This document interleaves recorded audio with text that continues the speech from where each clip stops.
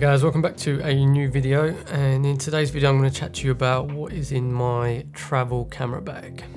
Alright, so the first thing that I should talk about is the bag itself, and it's this think tank bag that I've got. It's the Urban Approach 15 mirrorless camera bag, and it's great for everything that I need. The durability of it's been fantastic. It's very strong, like these straps on the top, they're absolutely in no danger of coming out or breaking, which I have had issues with in the past, with these sort of breaking off over time with the weight of the bag.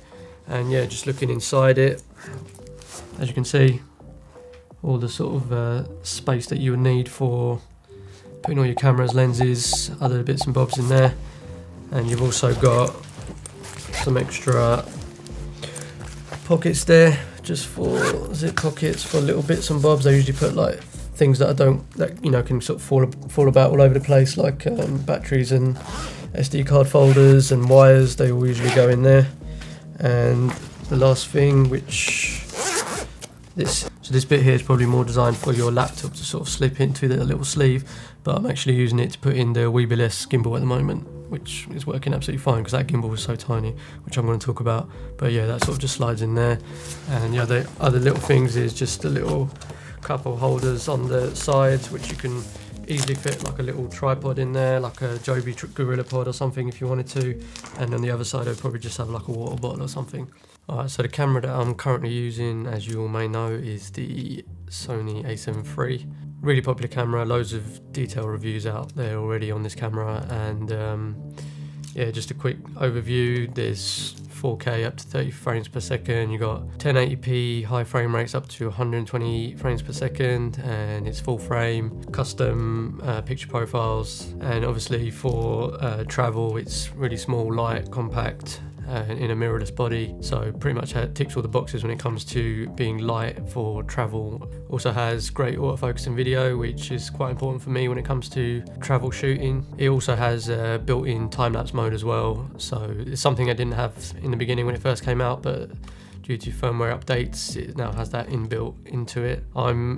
This could actually be even smaller, but I'm actually using a small rig cage, as you can see on there. So I'm using that just for a little bit of extra protection and a little bit of extra weight when it comes to balancing on the gimbal, so it just is not too light. So another big benefit is the file sizes. They're manageable, not too crazy big. As well as that, dual SD card slots that actually you can record video onto simultaneously, which is fantastic as well, just for shooting things that you might not get a chance to shoot again. You can shoot on 2 cards and you've got that extra peace of mind when you're actually out there shooting. And the last massive benefit of this, compared to other Sony mirrorless cameras that came before it, is the battery life. So the batteries that it uses is these new improved NPFZ 100 batteries, so they're much bigger than previous cameras such as the Sony a7S II, which was my camera before this, which I still have actually, that camera, but I'm not taking it for traveling. So yeah, these batteries, like, I could use pretty much one battery for a whole day's shooting on a travel shoot. Obviously I've got 2 with me all the time, but generally when I'm just shooting little bits here and there on a travel video, yeah, one battery is good for like a whole day, so that's pretty sick. One other thing I just wanted to mention about this camera is a lot of people sort of complain about the menus systems within the Sony cameras, which are horrendous, I'm not going to lie. So, but the good thing that it does have is it has all these buttons everywhere on the camera that you can actually customize. So over time you can just have pretty much a quick button to any mode that you want, or any specific thing that you want to change very quickly on the camera, such as your focus mode, your white balance, your whatever it might be, even frame rates and stuff. You can like literally have buttons that will allow you to quickly change into that. And yeah, speed is very important when it comes to shooting while you're traveling, because you're not always in one spot for a long time. And yeah, just being able to switch in and out from say 4K 25p to 1080p 100 frames per second like really quickly, then obviously that gives you more flexibility with the shots that you can get. That's all I'm going to say on this camera, and I'm still really liking it. So the other camera that I have is the GoPro Hero 7, and I'm not really using it that much. I'm using it quite sparingly. It's pretty much just only for when I do underwater shots. So I've got a headband attachment as well, which I just stick on my head, and when I'm going for a swim I'll just have this with me, just because you never know what you're going to catch under the water. And yeah, that's a great little camera to have just for underwater stuff. I don't really use it for anything else. So the lenses that I use for traveling, I've got the Tamron 28-75mm f2.8 lens. I've spoken about this lens before, but I'll just quickly go over it again. The reason why I love it, obviously, is 28-75 is a really good zoom range, and also with the Sony APS-C button that I can quickly access on my camera, it kind of gives me a range all the way up to about 112mm, so you get quite telephoto, and then you can go all the way down to 28, and you've got a constant aperture of 2.8 all the way through the lens. And just with the fact that it's so light and fairly small for considering what you're getting with it, it's like a really ideal travel lens, I think. I'm still really loving it, and yeah, so I've had it for like over 2 years now, or coming up to 2 years, sorry, and I'm still not thinking about changing it at all.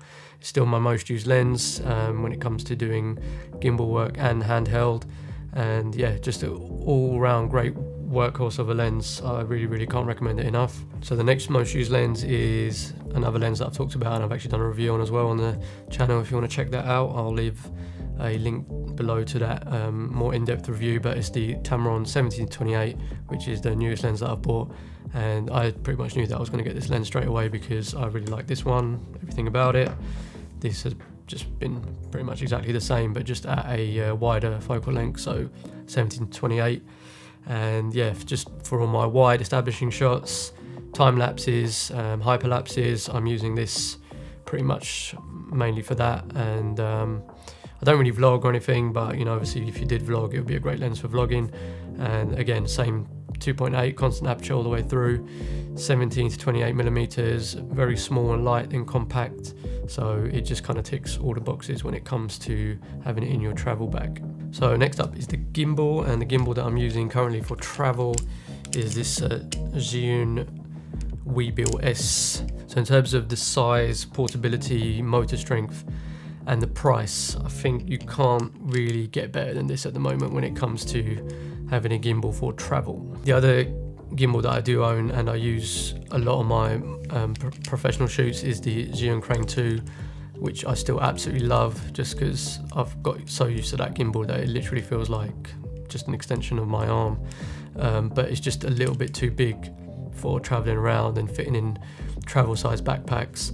So that's where this one is like absolutely perfect, because this fits in really easily, and it has a great payload. Obviously it carries all my lenses and camera combinations absolutely fine because the motor strength is fantastic. And also some other benefits to this is things like the inverted mode, like the low mode that you can go into very quickly just by unhooking this little quick release system. So that's a good little nice benefit that I like. Just like all the Zhiyun gimbals, really, the battery life's fine. It works absolutely fine. I've never actually had any issues with battery running out on these gimbals. Really happy with it overall. So next, when it comes to audio, is the Rode VideoMic Pro, which I've had for absolutely ages now. I know they've done a better, more updated version of this, which is the Rode VideoMic Pro Plus. Which is great because that one actually just switches on with your camera, whereas this one you actually need to switch on. This one you actually need to switch on separate to your camera, so that's quite important to remember. If you don't do that, then you actually won't be recording any audio. So yeah, I've kind of got used to doing that anyway, so that's fine. This one's actually a little bit smaller as well than the Rode VideoMic Pro Plus. I think that one's quite a bit bigger and bulkier. I don't always use this, to be honest. I'm finding myself using it less and less when it comes to travel, just because I want to be a bit more inconspicuous, and having this on top of the camera, it just gives it a bit more. It just gives it a bit more of the feeling like, okay, yeah, I'm videoing something, and you know, it's a lot more obvious and it stands out. I'm sure if you're a travel videographer, you know what I'm talking about. If I'm in an area where I don't care and I know that, you know, I'm fine to be shooting there and then no one's going to stop me, then it's all good. Then yeah, I'll have it on because I want to be getting some good stereo surround sound audio. But if I'm in a place where I'm not sure, I'll kind of just have it like this, and just make sure that I have the inbuilt mic level to the right level that it should be, and I'll just make sure that I'm recording audio through the camera itself, which is good enough as well. And yeah, when it comes to travel videos, a lot of the audio that I do put in, a lot of the sound and sound design does come in post, but it is great to have audio from the actual location as well, because in some places you get some like really unique audio sound bites when you go to certain places that you do want to make sure you're capturing. It's very important. So yeah, like I said, try and use this as much as I can, but I am finding myself using it less and less and using just the inbuilt preamps of the camera more these days. So ND filter, using this Polar Pro 67mm variable ND filter, which is a 6 to 9 stop variable ND filter. There's also a 2 to 5 stop variable ND filter, I believe, as well.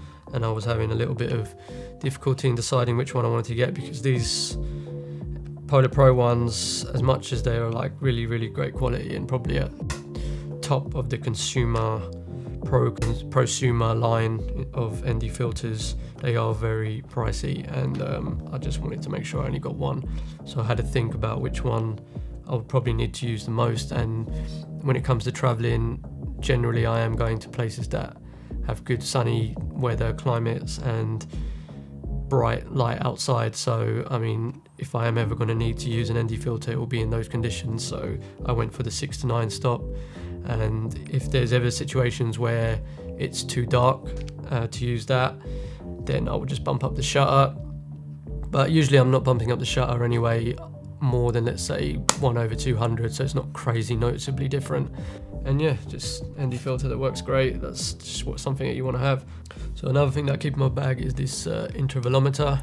So for time lapses and hyperlapses, I use this. Actually not really necessary, because now with the firmware updates of the Sony a7 III, you actually have time-lapse app feature within that camera now, which we didn't have in the beginning. So I was using this, and I've just got used to using this so much that I just still like using it. I just plug it straight in, and I know like within 2 seconds, like like I've got my settings ready. Which I just I'm finding that it's quicker to use it than using the time-lapse app. But maybe over time I might phase out using this, because one less thing to carry. But even in saying that, it's really small and light, so it just kind of fits in without you even worrying about it. And it takes 2 of these little AAA batteries, which actually, the batteries for me, they never seem to run out when it comes to this. So it's actually not a hassle at all to have it, and it's actually really cheap. So yeah, just keeping it with me. But you know, if there's ever times where the battery does run out, or I just forget to bring it with me, then I do have the safety of having the time-lapse app within the Sony a7 III. But yeah, that's just another thing that I have with me. So another thing that's not really exciting at all to talk about, but it's quite important to have, is just this like lens cleaning kit that I've got.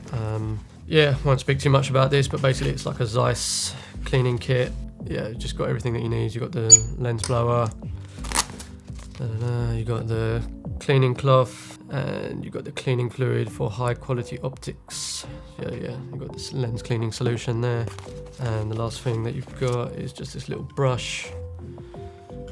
So yeah, everything that you would need you just want to make sure you have something like this as well, like all the time, because it's really frustrating when your lenses get dirty and you've got nothing to clean it with other than like your sleeve or like a tissue, which is quite dangerous to be using on your expensive lenses. So just make sure you invest in a good little cleaning kit that you just have with you all the time, just so that make sure that your lenses are clean from any smudges or dirt that could mess up your image. So the power bank that I use is this Rav Power one, which is fantastic. It's fairly slim and portable, as you can see. It's packs a lot of power in there. It's 26,800 milliamp hours portable charger, and you've got these 2 USB outputs. You've got a USB Type-C, and you've got a micro USB as well. So it's got pretty much everything that you need. And yeah, one of these chargers can, you know, last you a good 2 or 3 days when it comes to what I use it for, which is charging my phone and also my camera. Sometimes when I'm out and about and say I am getting down to say 20-30% on the camera, yeah, I can just charge through the USB Type-C adapter straight into there, and it charges it up pretty quickly. So yeah, being able to charge my camera and my phone, that's pretty much all I need it for. So the next thing I have in my bag is this WD My Passport wireless SSD, which basically just means I've got a solution whereby I can literally just put my SD card straight into there, press one button, and it will start to back up my SSD. It will start to back up my footage straight onto the SSD, which is a 1 terabyte SSD, and it's really rugged, and you know, it's a light portable thing to just have in the bag, and I prefer to use this over having my laptop and hard drive with me everywhere that I go. It's a much smaller, safer, rugged solution. If I was going away for somewhere for something like maybe 2 weeks plus, then I probably would take my laptop and hard drive with me, just because I want something anyway, just to be able to watch something online with or whatever. But if I'm going away for a few days or a week, up to a week for example, this is great to have, because I know that generally I'll just be shooting constantly, and I won't have that much time to be able to edit or check through footage. So I'm just using this to dump footage straight onto as quick as possible, and then moving on. And yeah, it's just a smaller solution, lighter solution to having my laptop and hard drive with me, and I'm really loving it. It's a great investment. It's a little bit pricey. There are other options out there as well on these kind of things, but I've quite liked it in terms of what it can do and how quickly it can do it, and it's just something that just works really, really well, and I've had no issues with it, so that's great. Another thing with it as well is you can sort of check things on your phone app as well, so you can connect to whatever's on this hard drive through the phone app and actually see, you know, your clips and your footage. It doesn't always play back that smoothly or that well, but for just being able to check that you made sure you've transferred everything across, it will give you that option at least, and also it will give you the option to then go in and start to rename folders and stuff as well, which can help you with later on when you do get back into your editing suite, having everything renamed and located in the right area. That's fantastic. So with regards to the drone that I was using the Mavic Air, but I no longer have it, and just wanted to say a couple of things about it though. I did really like the image quality out of it. It was really good, 4K up to 30 frames per second and 100 megabits per second. So the image quality was really good, and I just loved the size and the portability of it. That was obviously one of the main things. It could just fit into any bag so easily. It was just so small and light. So a couple of things that I didn't really like about the Mavic Air, one being the amount of noise that came out of it in terms of the buzz of the propellers. I noticed that there was more compared to the Mavic Pro that I used to have before, and also the second thing was the signal would cut out a lot sooner than say my Mavic Pro that I had before as well, and probably the Mavic Pro 2 that's out now. Yeah, so basically the Wi-Fi signal would just cut out a lot quicker, or start to lag if there was some obstructions in the way, like trees and things like that.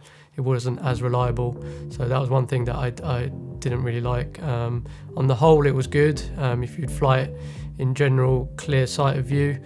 So yeah, like I said, I don't have it anymore, but obviously there's a new announcement, I think it was yesterday, of the Mavic Air 2 that's just been announced, so that'll be something that I'll definitely look into. And obviously there's the great option of the Mavic Pro 2, which is a little bit bigger and a little bit heavier, but the quality out of that is amazing. So those would probably be the two options that I might go for next. There you go. With that being said, guys, that is everything that I am taking with me when I do my travel filmmaking. It's a fairly small, light bag that I do take with me, which is what I prefer, and that is everything that I wanted to share with you today. If you made it this far into the video, then thank you very much. You are hardcore, and I appreciate you massively. And if you did have any questions, or you just wanted to have a little discussion down in the comments, then feel free to do so, and obviously I'll be there answering any questions that you have. Chuck a like on the video if you did like it or it did help you out in any way. Subscribe if you want to see more stuff like this in the future, and I shall see you in the next video.